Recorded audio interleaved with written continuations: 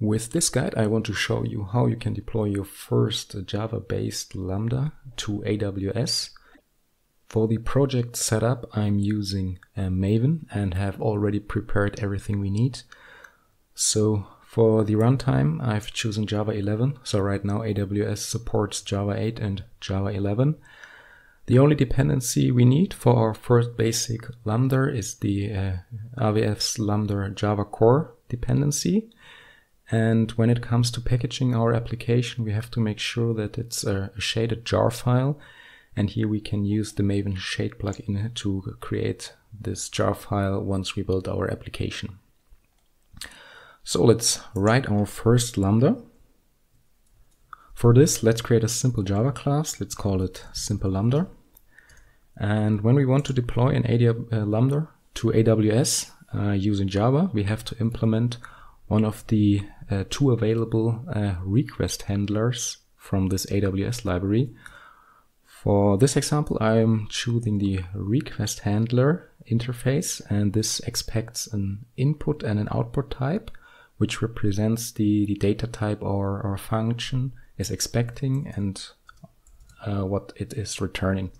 So for now, let's make it a simple string here, and let's implement the method we need. So what we're going to implement here is the handle request method. It takes our input serialized as string, and also we get access to the context to get some metadata about the invocation.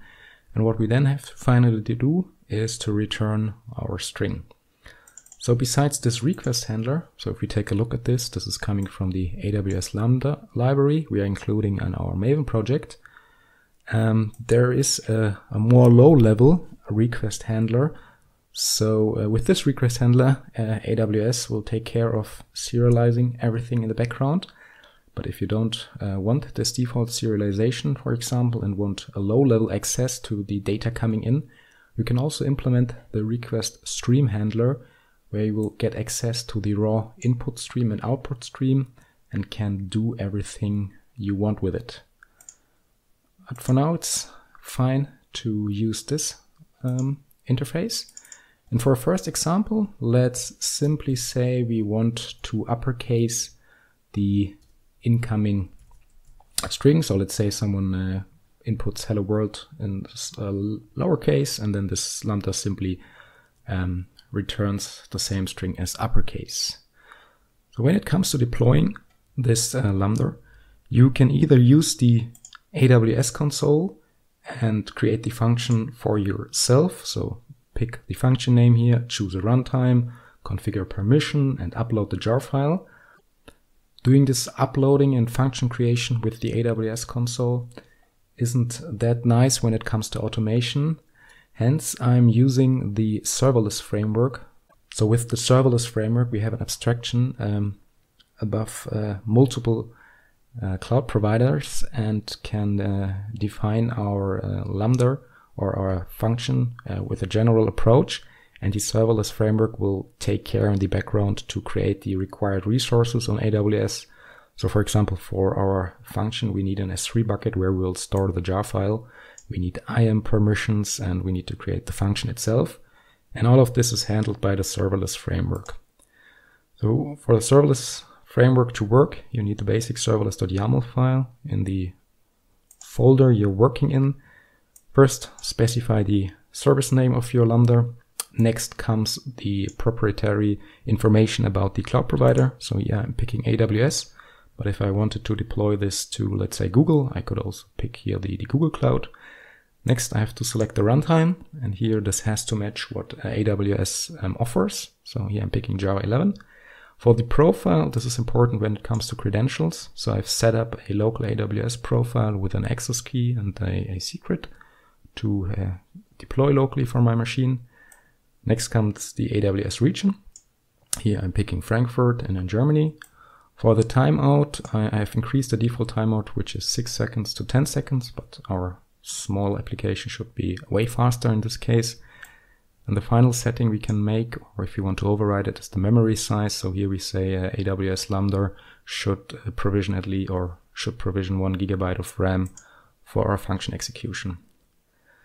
The next part is important here. We have to point to the jar file we want to upload, and it's basically what our Maven build step will output here.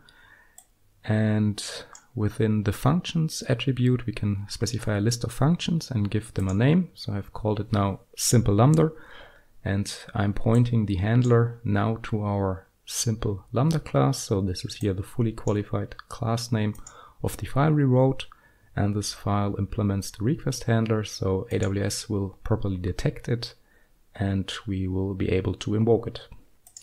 So now to deploy this, you first need serverless. So to install serverless, you can use npm and simply type npm install -g for global serverless, and this will install everything you need. I've already did this, so I won't do this now. Once serverless is installed, you can check that it's running properly. With serverless versions, you get some insights. So here it's returning the version I'm using. That's fine. And if we now want to deploy everything to AWS, it's simply serverless deploy, and with -v we can get some verbose output about deploying this to AWS. And what we will now see is that this, if you execute this for the first time, it may take some seconds because it will create all the required resources in AWS, and you can follow it in here. So we'll see here in the background, the Serverless Framework created a CloudFormation stack, which is now going to be deployed. And the first thing we have to do is to create this S3 bucket where we'll upload the jar file to.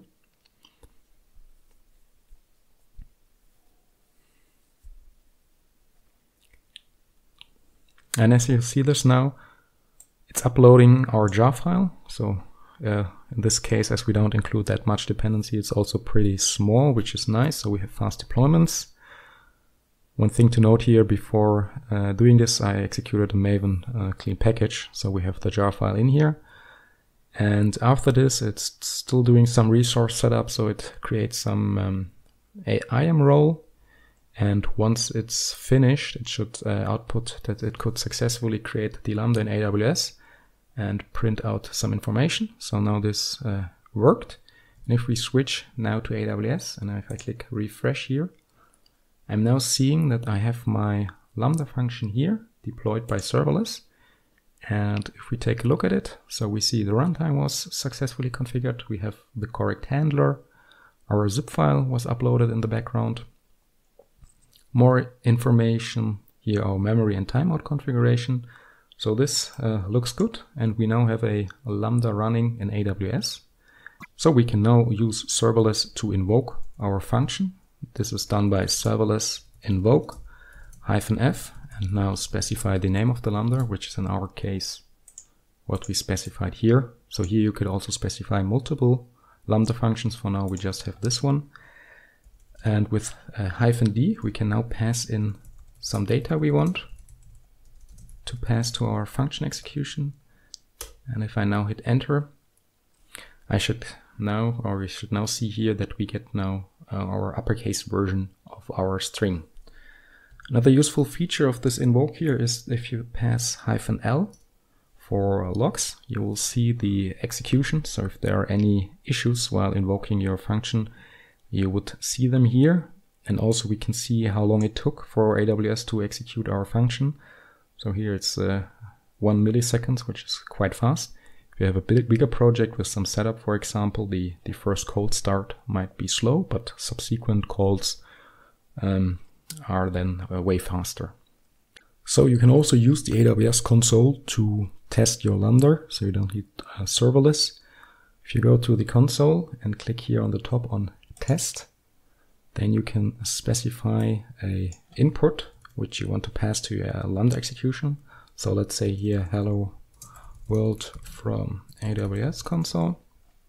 Give it a name. Let's call it plain text. And then hit create. And then we can select it here and enter test. And we'll execute our function and output our result here, which you can see is now hello world from AWS console. So let's enhance our example a little bit. Let's define an environment variable. So with serverless, we can define any environment variable here, and this will be passed to our AWS Lambda. So let's say here there's an environment variable message, and it's like Duke42. And within our Lambda, let's request this string.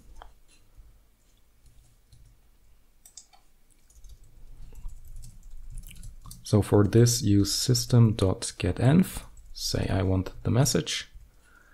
And as a result, we will simply take the input and concatenate it with our message. To show you a simple example.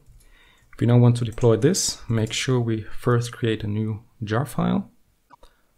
Once we created a new jar file, we can now deploy this.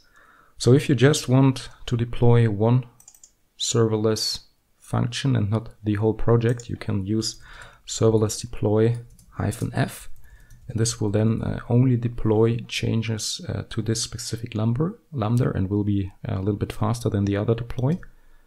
If we execute this now, you should see the deployment is really fast, as our jar file is pretty lean.